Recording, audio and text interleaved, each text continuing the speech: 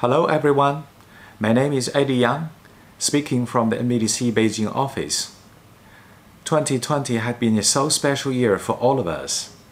Here in China, both international and domestic tourism had been stopped by the COVID-19 outbreak as of the end of January.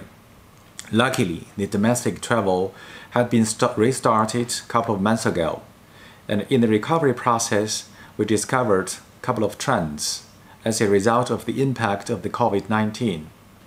First of all, travel had become part of the daily life of people instead of a luxury element.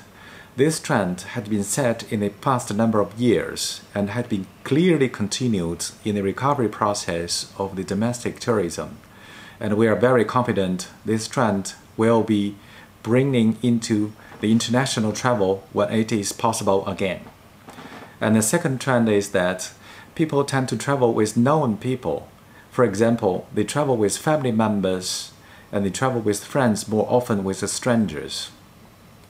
In a couple of families, a couple of good friends' families can travel together. And also, another trend is following this.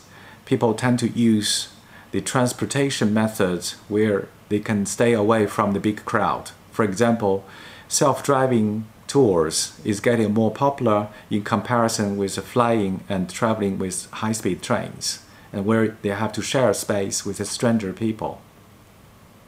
And the third trend is that the COVID-19 outbreak had further strengthened the concern about safety to the Chinese visitors. Safety concern had always been on the top concerns of the Chinese visitors, but the COVID-19 outbreak had even further strengthened it.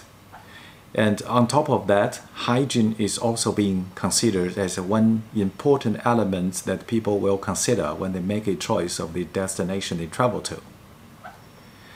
Well, there are a lot of other developments in this market, and we have more detailed explanations in the Marketscan and a lot of more detailed information shared in the Marketscan. And if you need additional information on even more details, please do not hesitate to contact me. Thank you.